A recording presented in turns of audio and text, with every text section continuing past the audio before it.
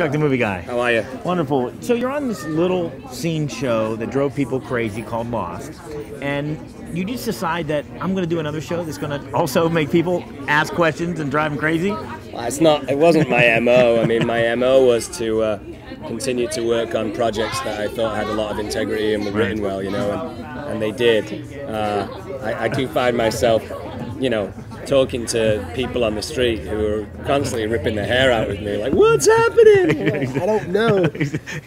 But yeah, you gotta have fun with it, you know. Yeah, Simon is very, very arrogant. I mean, it must be a joy. I mean, come on, we know you're not like that. So, I mean, does it ever leak over when they yell "cut"? Are you staying in character? Or, no, I don't tend to stay in character. I don't tend to bring him home with me. In fact, I try as hard as I can to shake him off on the drive home. I listen to this guy called Busy P, and I play this song called Rainbow Man, which is just this hardcore industrial kind of club tune, which is not really my taste in music, but it really helps me get out of the Simon headspace.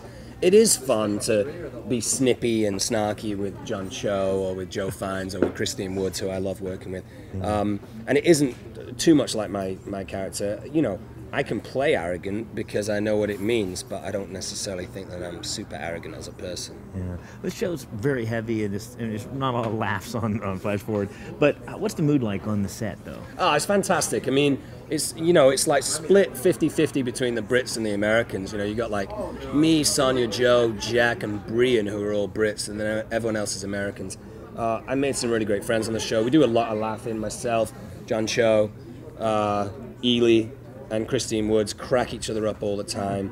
Jack Davenport and I have a healthy rivalry because he's a Arsenal fan and I'm a obviously Manchester United fan. So you want to get that? You want to get a little closer? Come on, get in there. It's the sauce right there.